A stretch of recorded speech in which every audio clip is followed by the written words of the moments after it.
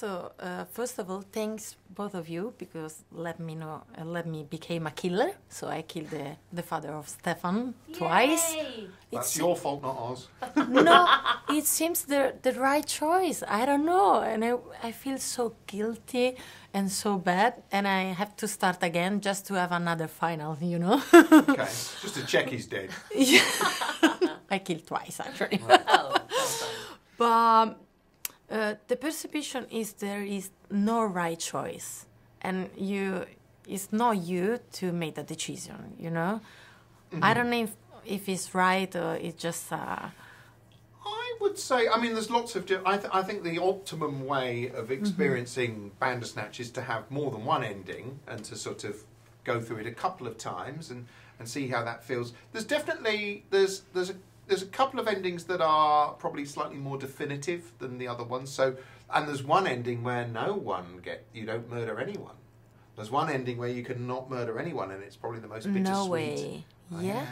Oh no. Yes.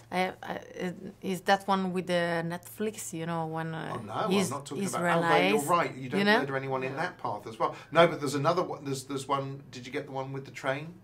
No. Oh, there you go. There, go back and have a little another one. This all the benefits. All the benefit of doing something like this, in that there are endings that have very different tonal feels to them, and are some are very emotional, quite poignant, quite heart-wrenching. I would go as far as to say, and some are much more darkly comic, like the Netflix ending.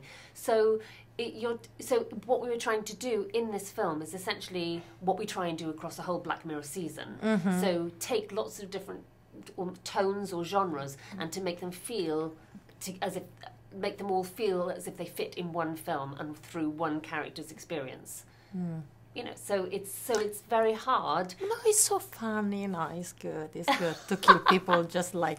But if you watch all of it, you should have a very strong sense of Stefan's world. I know. And you have a stronger identification with him as a character. So it's quite creatively, that's quite a challenging but exciting thing to do. It's almost like having 5 different films, 5 different directions Stefan's world could have taken. It's right to say maybe Stefan is the Alice in Wonderland and Will is the White Rabbit, because Bandersnatch is actually a character of Lewis Carroll novel. Yes, although I wasn't thinking about that when writing it. No, that's just a happy coincidence. No, I named it Bandersnatch after a real computer game that never appeared. Oh. In the 80s, there was a game called Bandersnatch that some people were working on that never arrived. And when I was a kid, this was a legendary thing. That this incredible, it was going to be the most complex game ever made, and it never appeared. So the fact that now there are references to rabbits and going through looking glasses and stuff like that in it, a lot of that is, I think, just some kind of psychic coincidence.